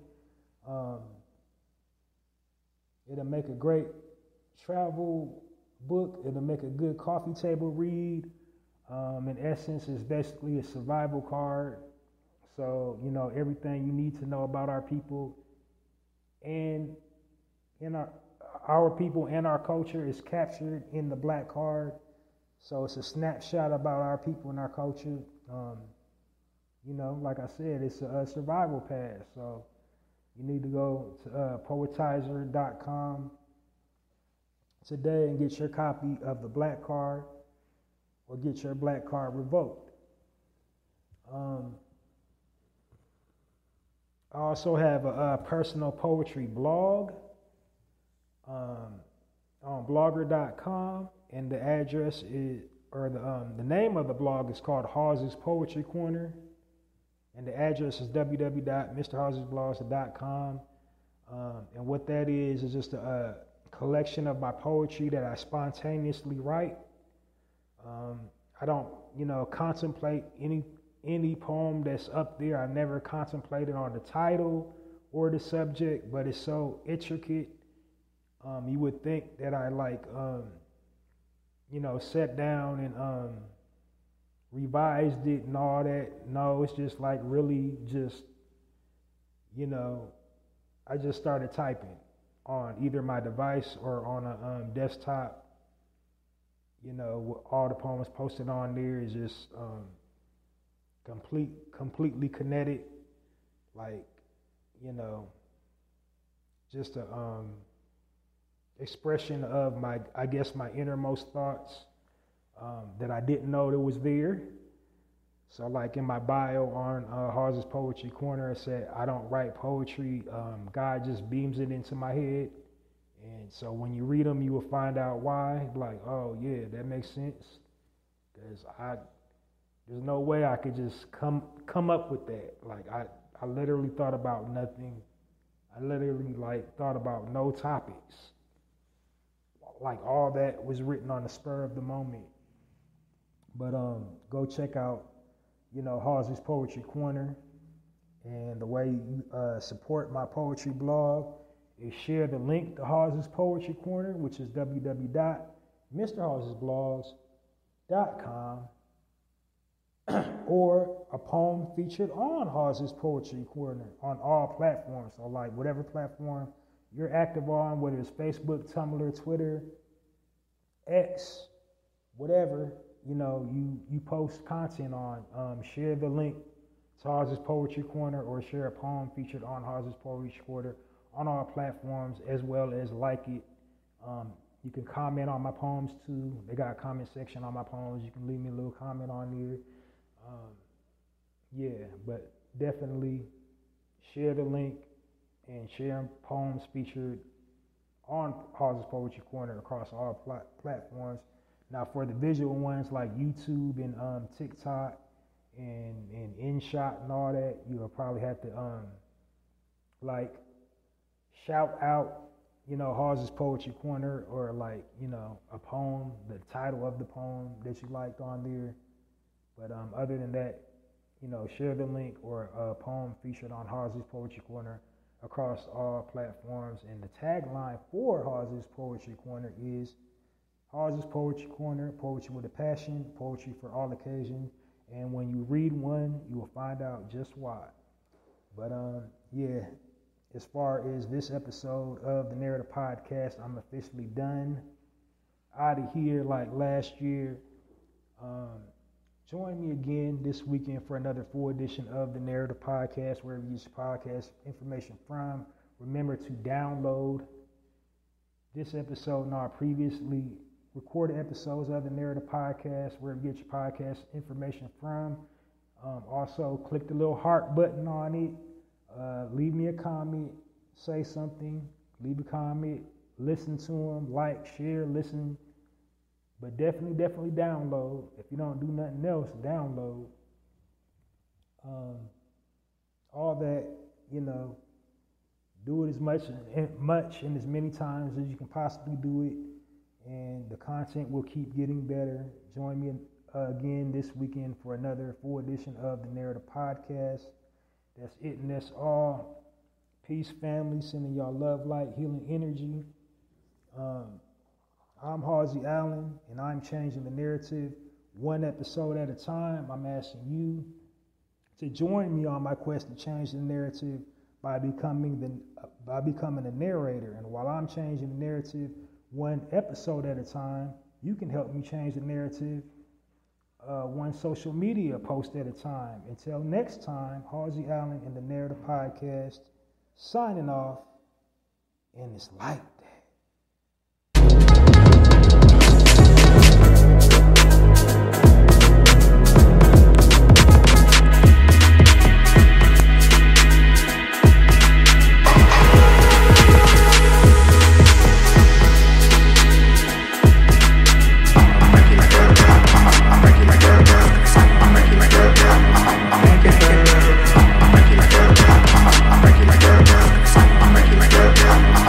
Make it